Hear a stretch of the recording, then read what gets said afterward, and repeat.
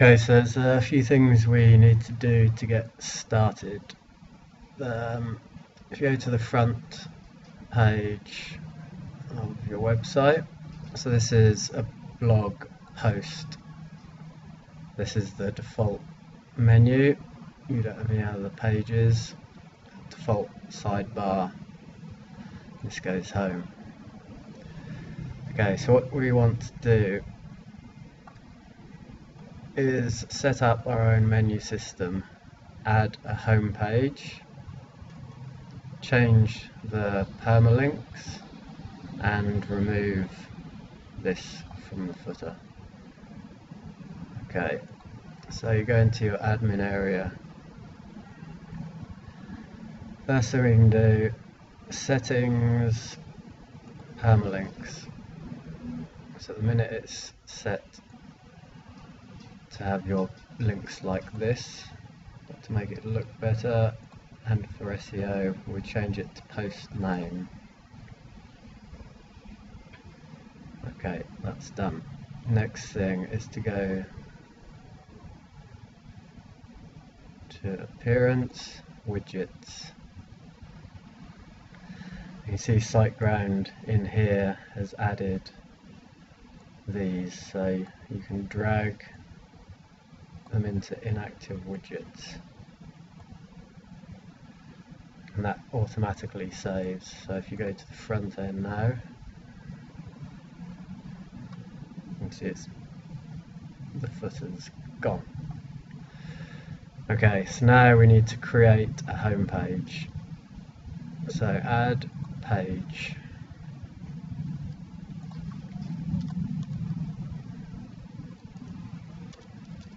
home.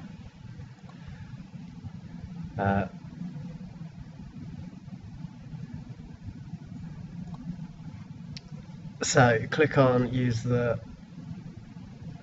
Divi builder, and this is where we can load the page. So load from library.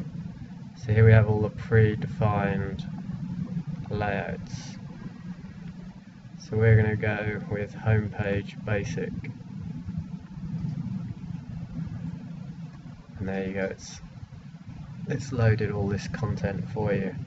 So we'll come in and edit this later, but for now, just publish.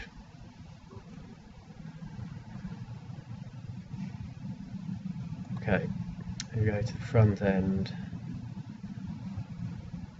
It's still showing this blog post and the sidebar. Here's the home page you just created.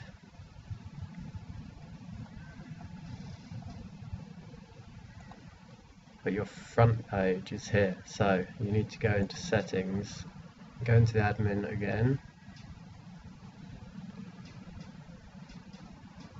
settings, reading. See, at the minute your front page is displaying your latest posts. So change to a static page and set the front page as home. Save changes and go to the front end. So here you can see now the front page is your home page. Perfect. Okay, next thing we want to do, it's a bit buggy. Go into appearance, menus, and we'll set up your menu. My menu. Create menu. Now we only have one page, which is the home page, so we'll add that to menu. And as we create more pages, to get them to show up in the navigation, we have to come back in here, select the new page, add to menu, put it in here. So in here you have to check primary menu, save menu, done. So when you go back to the front end, you can see here your home page. It's here with the content. Okay, so in the next step we'll add a few more pages and change the content around.